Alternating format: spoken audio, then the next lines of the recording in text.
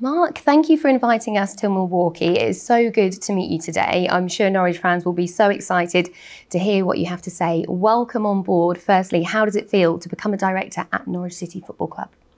It's really exciting. I came out to the city and to the last match of the season, and the energy was intoxicating. And it sort of sunk in a way that it sunk in here to just picture that maybe I could be part of this. I was hopeful I could, and it looks like I am. Yeah, that's really good to hear. And why do you feel like now is a good time? How long had you been interested in branching out into an English football side? So it's interesting. Once you're a professional sports owner in the United States, folks from every sport reach out to you. I think we probably had our first outreach, within 5 years to look at various soccer clubs. And this was the first one that really resonated with me. And actually the only one, probably saw looked into at least a half a dozen. It's the only one we ever really went on an on-site diligence trip for. So what was it about Norwich then that resonated with you? So we got introduced, interestingly, Teddy Werner's dad, Tom, was involved in maybe the chairman of the Fenway Sports Group that John Henry controls. And Teddy always had a passion for football with Liverpool, and ended up, in fact, being the conduit for us to take a look at this. And it got a momentum very quickly. My son Mike, another colleague, did a video call with several of the management, including Stuart and Zoe, and immediately got engaged because there were so many parallels. It was eerie, actually. The parallels between the situation in Milwaukee and the one in Norwich City, in terms of long-time passionate family ownership, a community which was really attached to the team and passionate about the team, a wonderful city that from afar, those who don't know it wouldn't know, but a really nice place to live as Milwaukee is, and just the fact that Norwich, the football club is such an important part of the community as the baseball club in Milwaukee is. Yeah, and with Milwaukee Brewers, I mean, you took over here, was it back in 2004 for the beginning of the 2005 season? You made 4 pledges, didn't you, to the fans back then? Just talk to us about those. Yeah, it's interesting because I knew nothing about sport. It's interesting. I thought I knew a lot about baseball as a longtime fan growing up in the Bronx near Yankee Stadium. And I realized when I got here, I knew nothing about baseball. And so I felt I had to ground myself. So I came up with 4 pledges. Sometimes you see some of these mission statements, and it wasn't meant to be a mission statement. It was, mission statements that have a number of things. It was meant to be a reminder for me and the management group here of what was important. So first thing was to always be competitive. We called it being a perennially competitive team. Second was to always maintain a great fan experience. Third was to be a charitable leader in the community. And fourth was to be a good place to work. And so every year I come back to those and sort of grade myself. And interestingly, in the first few years, because we got off to a really good start on the field, we injected some money into the payroll, and the team had not made the playoffs in 22 years. Within 4 years, we were in the playoffs, which is hard to do in Major League Baseball. But I really was a laggard in the charity stuff. And my wife, Debbie, got on me and said, well, you've done a good job in these other things, but you haven't done anything with the charity. And at that point, the Community Foundation, which was actually called Brewers Charities then, was down to a few $100,000 in one scholarship fund. So we built that up to where we give out over $2 million a year to 200 area charities. I'm very proud of it. And by the way, one of the things that really struck me was the Norwich City and the whole the area you have. I don't know what you would call it. That there's like a park and grounds and rec center and for people of all ages. We spent a morning there. Of everything I saw, and I saw a lot of things, that may have been, what was the most heartwarming and impressive. Have you seen the training center as well and the development that's happened there? Yeah, that's coming, so maybe I had a little bit of a chip on my shoulder because we have a big training center in spring training. And I thought, well, we'll see what their training center is. And I was really surprised in a good way. 8, pitches with, hopes to build more. And I cannot believe that you could have a building there for the amount of money that was spent. It struck me that the facilities really were across the board world class. Things can always be better. I can talk about what we did here, but it's a lot easier when you have world class infrastructure like Norwich City has, to work on the club on the field than if you have to do a number of things at once. Yeah, and our majority shareholders, Delia and Michael, have worked a lot in the last 25 years to make these things happen, hugely popular with Norwich City fans. What's your relationship been like with them? How did you get to know them? Obviously, as was the case here, so Bud Selig and his family were he was the founder of the Milwaukee Brewers. He had owned it for 35 years before our family bought in with a small group. And he cared a lot about who was taking it over, and so did they. So I had to get through sort of a gauntlet of the management liking not only whatever we thought economically, but that there was a personality fit, and then making sure that we had a similar approach to things, because it was almost like dating, but not there was no contact directly with Delia and Michael, was more with intermediaries. And so we got sort of pre-approved to see how it would work. And so it's interesting because we were a very close friend from college, is also an investor in our team, is going to invest with me in this, whose name is Richard Ressler. We were actually nervous to go out and meet them. But we knew if it didn't, we really thought this was a good situation. But even though on paper they were terrific people, maybe culturally we wouldn't match up. And Richard's a bit of a foodie, and Delia's a celebrity chef. The perfect person. And so dinner was coming out at the restaurant, and at her restaurant, and I'm what's special tonight? And I forgot what it was, but it was not something I would have gone for. And Delia said, I recommend that. Richard said, I'm in. You're in the right place to be trying that then, because that sounds like a match made in heaven. But and by the way, Michael, being a historian, and had some wonderful stories about traveling in the United States, actually in the 60s, and people like Robert Kennedy, who he interacted with, who were icons in our history, he actually interacted with. So it was a really great weekend, long weekend. Things in common too, as well, which is really good to hear. But talk us through your actual involvement then, and the transaction. I mean, you've bought shares, but I know you're keen to stress as well that it isn't the case of a majority stake. Just talk us through the transaction. Yeah, we had looked with the club at different structures. Michael Folger, who's been, as you know, a longtime supporter of the club, was willing to sell his shares to give a sort of a toehold investor an opportunity to get engaged, who Delia and Michael would, want in. So I think if this, he wasn't going to sell his shares to just any group or any person. And so and we looked at other scenarios with the club, but what really made sense at this point is very clear by just buying Michael's shares, and there may be another shareholder shares a small piece at some point, that Delia and Michael are in charge. They control the board. I will have one board seat, and so they're still firmly in charge, and it gives me the opportunity to learn and help if asked. And usually, by the way, on boards, I don't walk into the first few meetings and mouth off. It's not my style. In fact, one of the great benefits of buying the Brewers is I had the founder of the Brewers, Bud Selig, is the commissioner of baseball at that time. So I had this huge fountain of knowledge, not only about the team, but about the community. And so for the first 3 or 4 years, I would probably call him twice a week for advice.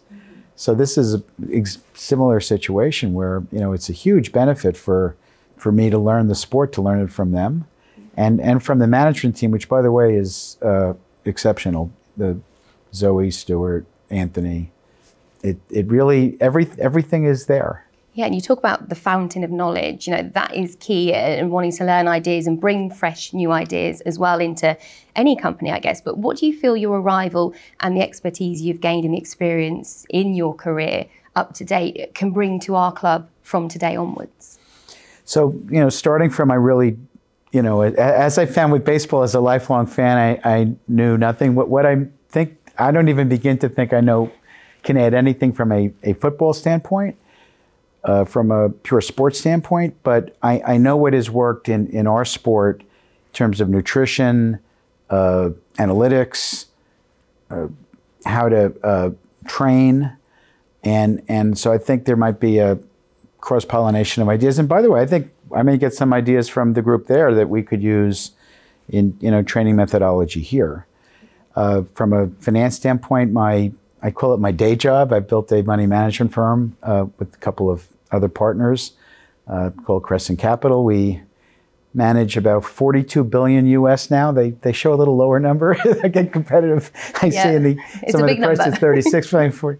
Yeah, it's but so from a financial sophistication standpoint, I feel very comfortable in that area. And I mentioned Richard Russell will be doing this with us.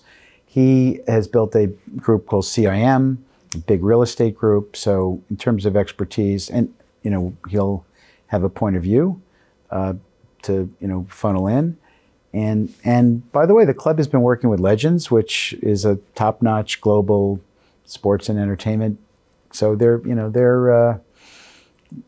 when asked in something I feel comfortable talking about, of course. Yeah. But I don't really think I need to chime in to Stuart Weber on whether the young Brazilian player he got was the right choice or not. We'll leave that to him. Yeah, and that will all come. But with everything you say there, you sound like a very busy guy. And I mean, a flight from Milwaukee to Norwich, it's not the quickest journey, is it? So how do you plan to follow the games? Will you be mainly kind of watching them on telly or hoping to get to Norwich as and when you can? How will that all unfold? Yeah, exactly like that. So, and that's been the case here. So our games, we play 162 games in 180 days. And I actually also live in Los Angeles, so 5 o'clock at night there, the game comes on, or 4 o'clock if it's on the East Coast. And I see a number of our games on the road, and I would expect they're likewise to pick matches that make sense or that are fun to come to. Or if we have an office, Crescent has an office in London, so when I'm in London on business, absolutely. And I shouldn't talk to the investors about this. Probably will time some of those trips to when I'd want to see the club. And I'm sure I will watch every minute. That's really good to hear. Am I right in thinking you also co-own a hockey team as well in America? Yeah, there's a minor league team here called the Milwaukee Admirals that one of our investors at the Brewers owns an investment in.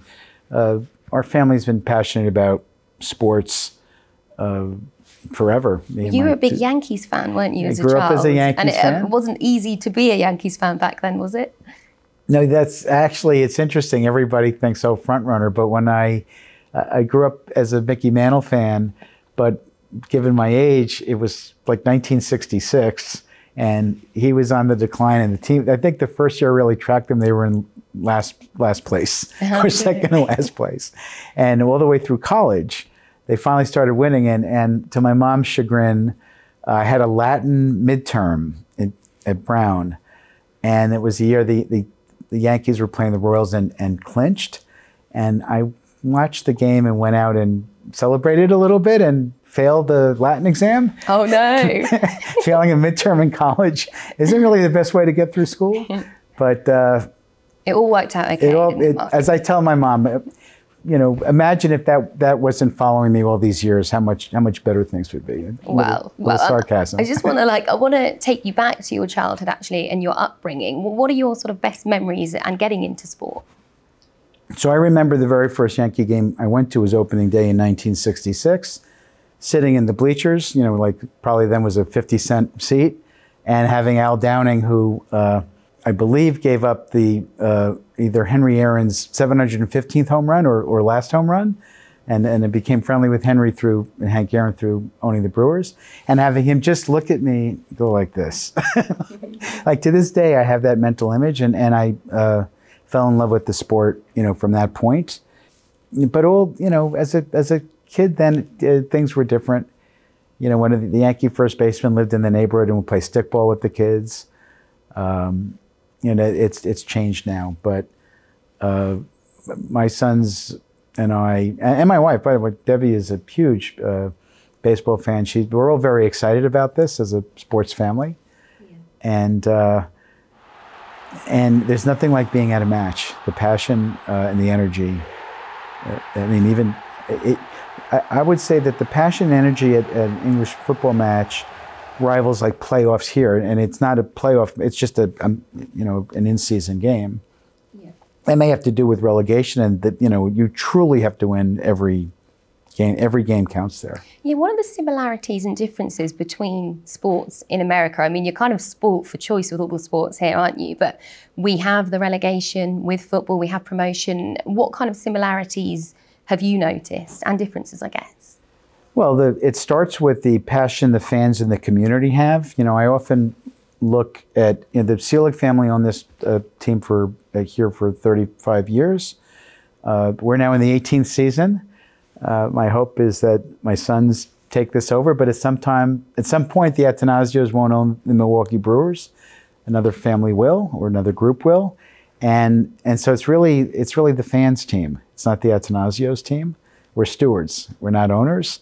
And that's clearly the case with English football, where it's the fan in the communities, and so that is and families that grow up and you stay a lifelong fan wherever you are. I've now met, because this has become somewhat public, folks in Los Angeles who are from Norwich City. No way. And are excited to meet me, not because I own the Brewers, and certainly not because I run a money management firm, but because I'm going to be getting involved with English football in Norwich City. Well, it's funny because I read that you were quite, or probably are quite, a private person, but becoming involved in sport and everything that brings has had to change that, hasn't it? Because you are now highly recognisable, speaking to the fans in the community, which you obviously want to do. But how difficult was that for you to adjust to? That was a big adjustment, and it happened right away when I was introduced as the next owner, and I thought it was going to be the Selig's press conference. They handed me a cap, much the same way I got handed a pin here. A pin, a scarf, everything we could find. And it was like, you're on. I'm like, what? So I've gotten more comfortable with that. And I think if you just look, what I try to do is go back to the 4 pledges and what I'm trying to do here and be true to those. And in the first case, with Norwich City, try to do what, help Delia and Michael do what, and the management team where I can help with whatever their goals are. Yeah, on that then, I saw an interview, I think it was with your brother Paul, where he was speaking about you, and he said that you're a hugely successful individual, but you've still managed to stay a really nice person. How important is it that you haven't changed who you are through your success and you live by those principles, which I'm sure you will be bringing to Norwich with you as well? Well, I think it starts if Debbie and Dan and Mike, my immediate family, keeps me grounded. In case they don't, my mom is now 94 and lives next door. She keeps me grounded. She also, when things go bad, I remember I walked in her house one day and we were in a bit of a losing streak. And, hey, good morning, Mom. And she says, since when are you so cheery when you're losing? Oh, wow.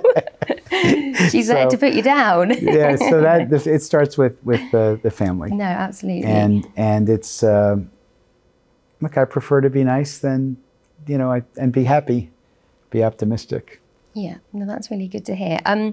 In that same documentary, actually, you were described by somebody as a bit of a risk taker at times. Would you agree with that in your career up to now?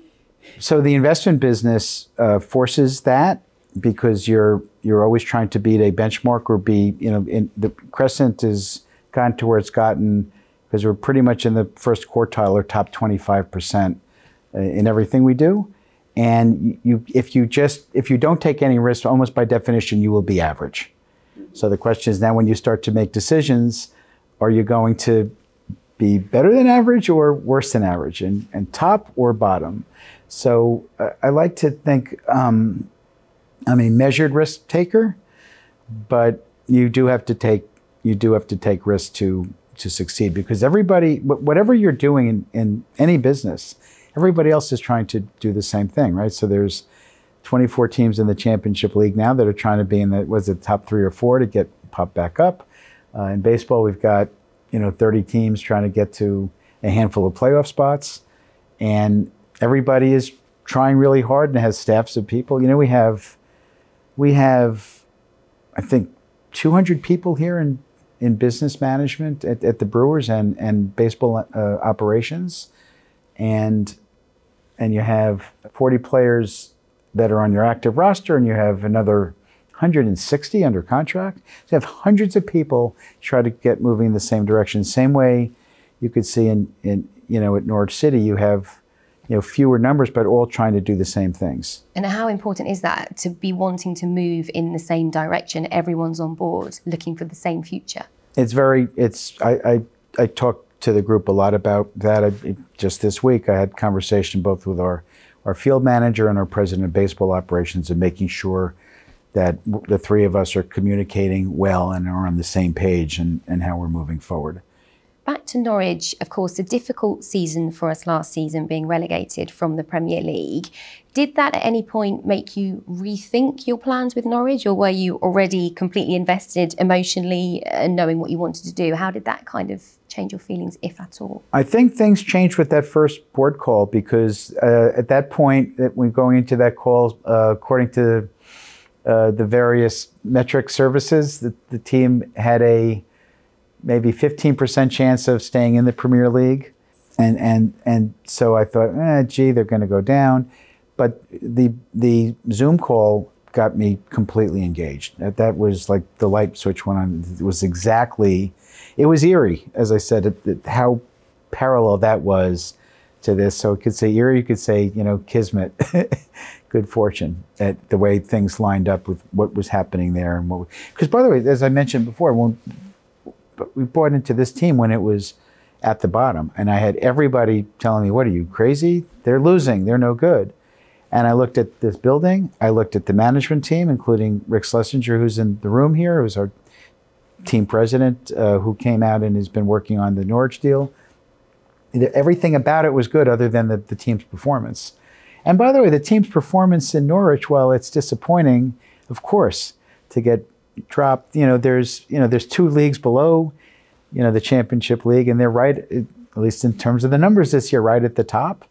And so you just need like a little tweak from somewhere for it to pop back up, including some good fortune. There is some luck involved in these games and in their matches.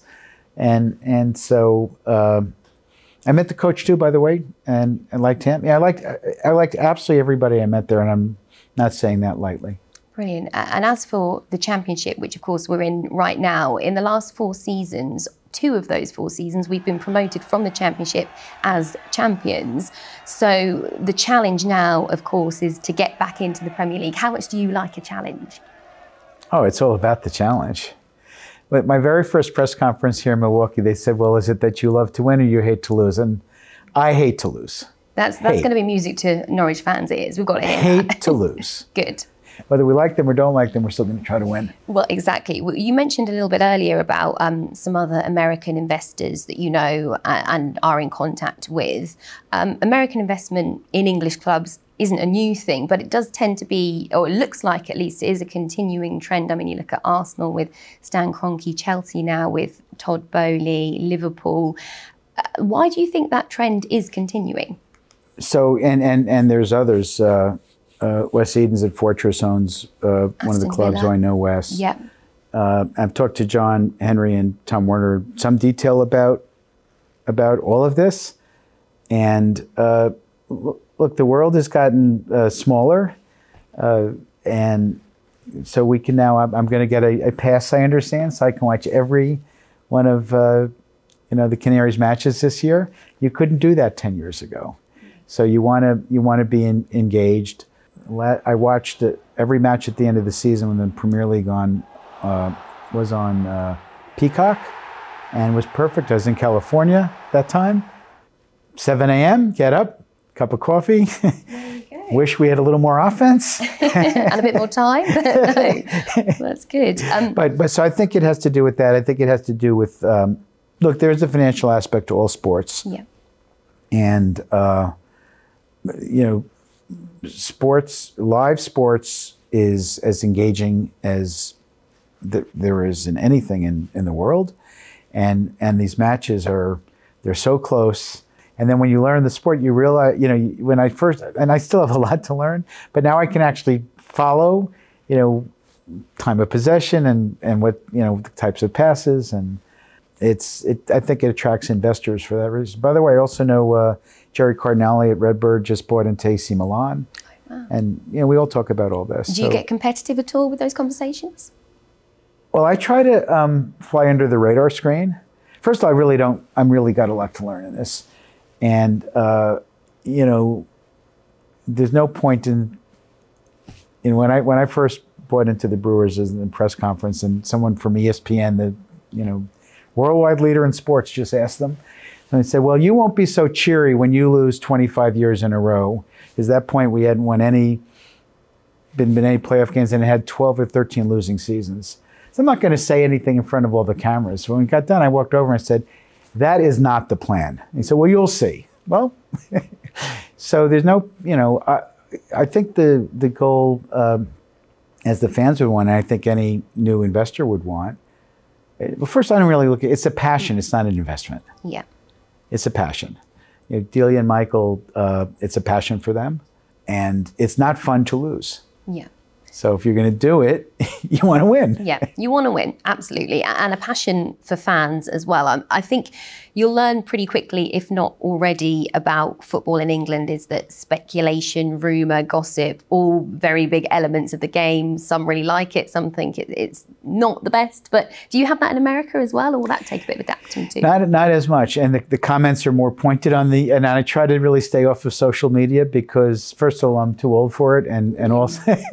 you don't want to be influenced, but the passion that people bring in, and look, I think one of the reasons there's 40 matches, but people are talking all the time about, and player movement is much greater there. You can't sell a player for money in any sport here, but you can there, and you can lend a player for money. And yeah, the transfer window is very, very big in England. You say you've still got a lot to learn about soccer or football, but did you have interest in a particular football team before Norwich? As long as you don't say Ipswich, we'll completely understand if you did before now. Well, I followed Liverpool because of Tom and John, and I followed, World Cup games. I cheered for Italy, went to a bunch of the Italy. Actually, I was in Italy one year when they were in the finals. That was pretty exciting. So I had some allegiance to my heritage. And, the World Cup is more in that regard than a particular club. Okay. Norwich as a club has prided itself over recent years on working really much to a self-funding model. How confident can fans feel that the club's identity will remain at its core with any upcoming changes? Teams in all sports need to be run responsibly. I know that's hard for fans to hear. It was interesting to me that the Tottenham club has made public statements about that with all their success, that as they have success and they make more money, they put it back into the team. But, you see so many teams, it's not axiomatic and a perfect correlation, but as you start to have financial problems, most teams go into a downward spiral. And the further you spiral down, the harder to move back up. It's one of the reasons in America, there's sort of a number of teams in baseball try to build to a World Series and then rebuild. I'm really not interested in rebuilding because it's not so easy to climb back up. So that said, the team needs to be run responsibly. I'll mention I talked to Richard Scudamore, who used to run the league there, or however, whatever his title was. What advice did he give you? Well, one of the things he pointed out was that Delia and Michael run the club very responsibly in every way, including that the books would be very clean. They put themselves in a position to succeed every year. And you can't control what... we all try to control what happens on the field, but you can't. But you can control making sure you have great facilities, making sure you don't... I've studied a couple of clubs in the EPL that have made bad investments and in players, and then that leads to this sort of downward spiral. So you just have to be careful, but you do have to take risk. If you just every year, don't take a risk, you're probably not going to be, I think that may not be so apparent to the fans, but I think they do take risks at the Canaries at Norwich City that allows them to move back and forth. But they're measured risks. You mentioned there about sort of balancing the books and the research you did before making this decision to come on board. How important were your findings there? Oh, it's very, very important. Because when you make look, as much as you can get very emotional about being a investor or participate in a club. And one of the things I liked about what we're doing here is it's really more about, at this point, board participation and hopefully, learning about the sport and hopefully bringing some knowledge of what we've done. Because I think the Red Sox, Fenway Sports Group, a lot of what they knew from the Red Sox was transferable to Liverpool, and I know what it is.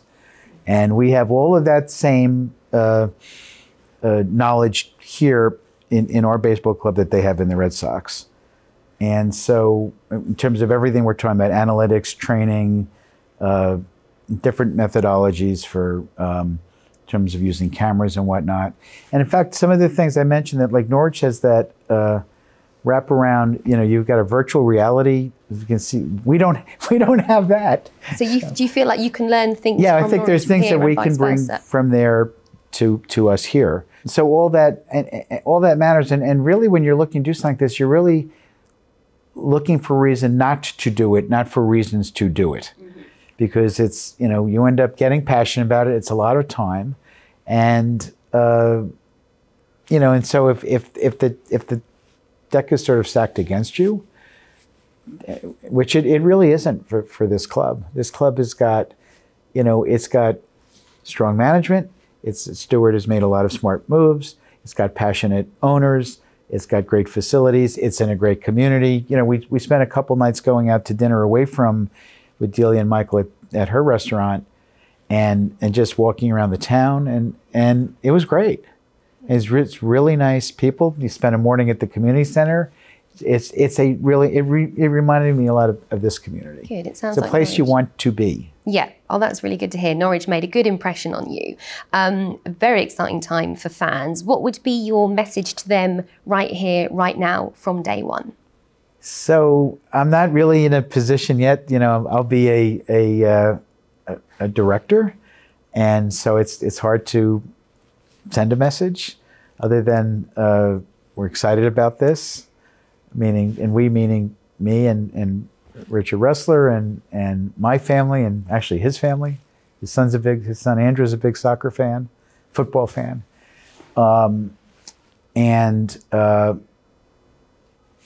We think we can help. Brilliant. Exciting times. Thank you very much, Mark. Great to get to know you today, and all the best. Welcome on board. Thank you. It's great to be on board. Thank you, Alice, for coming. And love my pen. Yeah, it looks good. It looks very good on you. Thank you.